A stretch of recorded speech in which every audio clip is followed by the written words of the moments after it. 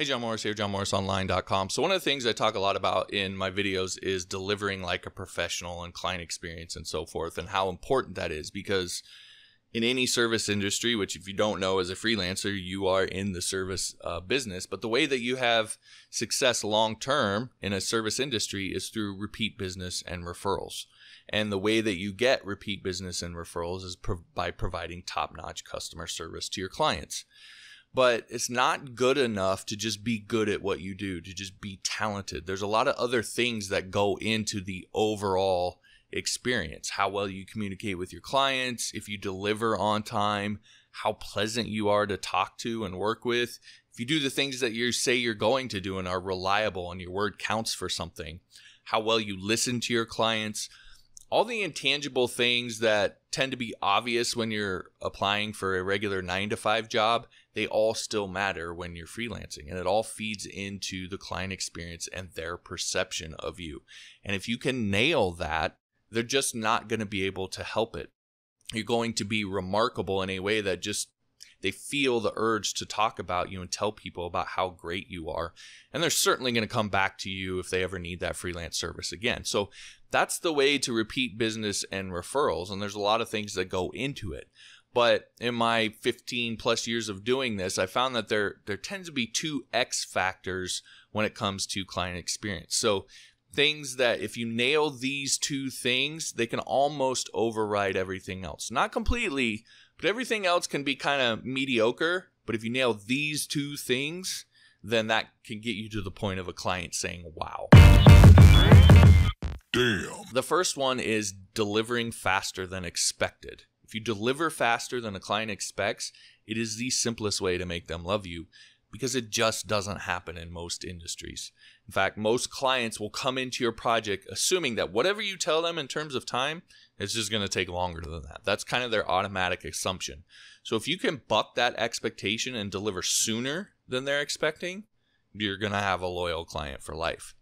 Now, one of the tricks here that I've kind of learned over the years is that you actually play a big role in setting those expectations, because you tell them how long it's going to take. So a lot of times what freelancers will do is they'll kind of look at how long something's going to take, and they're going to say, okay, it'll take 2 weeks, and they'll tell the client 2 weeks. Or they might even say, ooh, it's going to be tough to get it in a week, but I'll tell them a week, in order to get the client to hire them.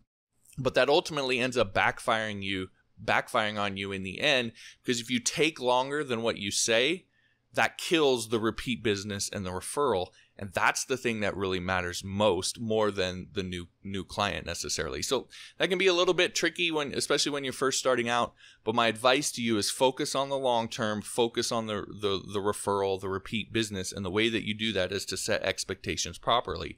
So a lot of my projects I could deliver in about 2 weeks, but I always told the client a month. And then I would just deliver earlier than expected.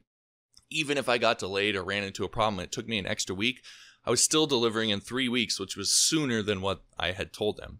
Now, you do have to pay attention to your market a little bit. I knew that most other people were going to tell them a month, at least, probably even 2 months for them to complete the project. So I knew I was well within the competitive range in terms of a month. So you got to pay attention to that. But usually there's some wiggle room there. And if you set that expectation correctly and set yourself to deliver up sooner than what you tell them, than what they're expecting, that's going to make them loyal to you. That's going to make them come back to you, and they're not even going to look at anybody else in the future. That's what you want. Okay, the second thing then is to communicate proactively. So a lot of times clients, they simply have to drag updates out of their freelancer.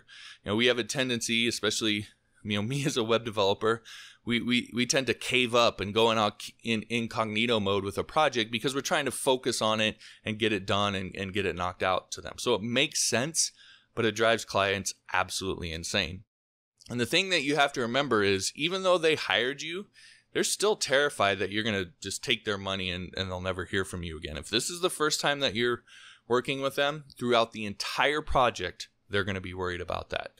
And so you have to make sure that you're communicating consistently, because the less you communicate, the more that fear gets ratcheted up, and they're going to begin pestering you for updates. If you've been working with clients and it's more than one client, and they've been pestering you for updates and you kind of are getting annoyed by that, that's really on you. That's a sign to you that you're not communicating enough.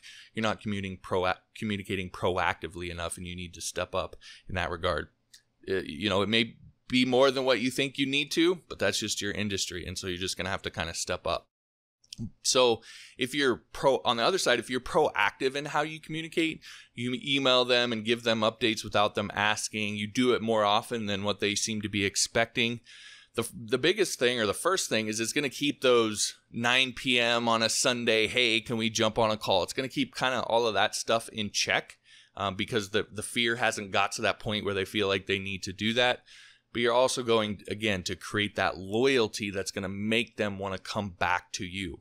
Now, what's interesting about these is any one of these two things on its own can actually get you to that point where people will remark about you and be like, wow. But if you put these two things together, it's sort of like dynamite. Like, it can really catapult the client experience and really create some deep loyalty with your clients. So again, there's a lot that goes into client experience, but if you nail those two things, they tend to override everything else. It doesn't mean don't pay attention to everything else, but just be sure you really focus on speed and communication. And if you do and you nail it, your clients are going to love you.